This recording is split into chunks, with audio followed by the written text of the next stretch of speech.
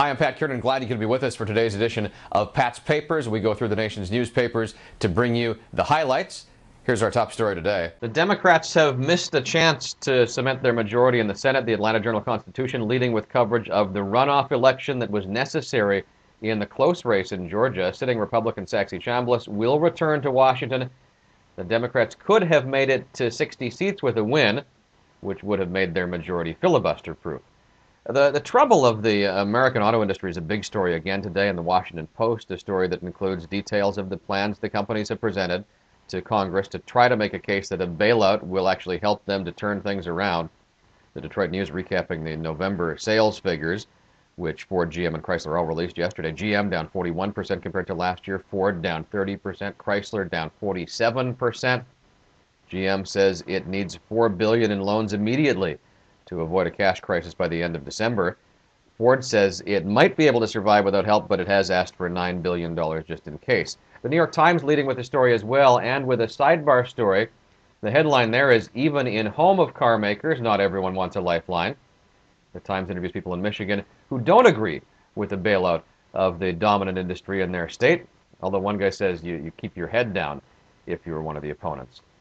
On the front page of the Wall Street Journal, the investigation in Mumbai moving ahead. India is demanding Pakistan take action against the militant group thought to be behind the attacks last week. The Washington Post report has a follow-up that says the terrorists are very tech-savvy. They had global positioning system equipment, they carried Blackberries, and multiple cell phones with switchable SIM cards that would be hard to trace. As seen here in the LA Times, the occupation of Bangkok's 2 international airports is over.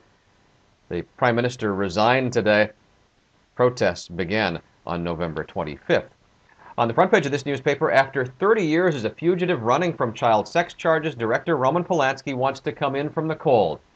Polanski's lawyers are relying on new evidence of unethical conduct by a prosecutor and the trial judge.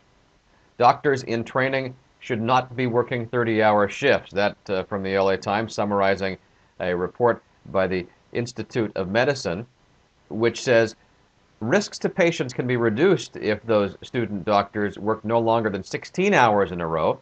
The report also suggests a cap of 80 hours a week. To the New York Post, cruise lines said to be reevaluating their routes that the ships travel when they're near Somalia. 6 bandits chased a cruise ship and fired shots at the tourist ship called the MS Nautica. The pirates, until now, have mostly been interested in cargo ships.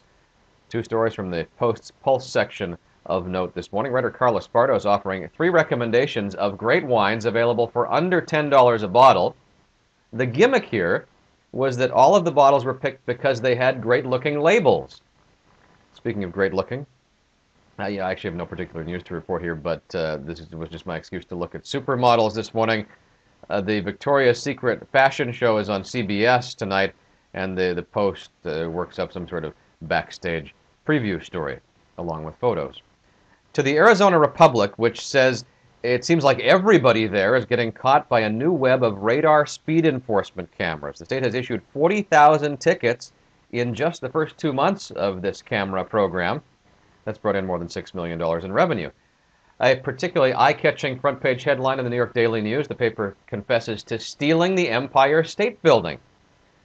Unfortunately, this is one of these stories that is an investigation that will give people ideas about how they might commit fraud.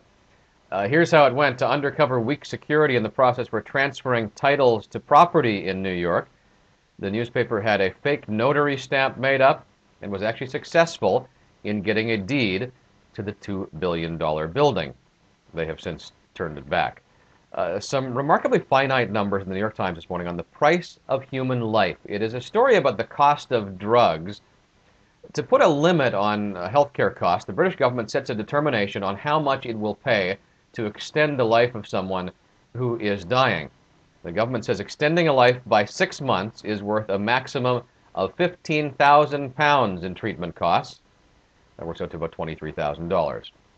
You'd be lucky if $23,000 is all you pay for a U.S. college education in the years ahead. A report in the Times says if education costs continue to rise, college will soon be unaffordable for most Americans.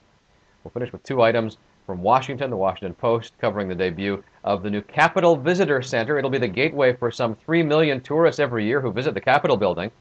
The space accommodates security, exhibits, restaurants, and shops, and it costs $620 million. Finally, we meet blogger Carol Blymeyer. Her chosen task is to cook every recipe from a particularly challenging cookbook. She'll do that in her home. The recipes are from a Chicago restaurant called Alinea, which is known for its tough-to-prepare presentation.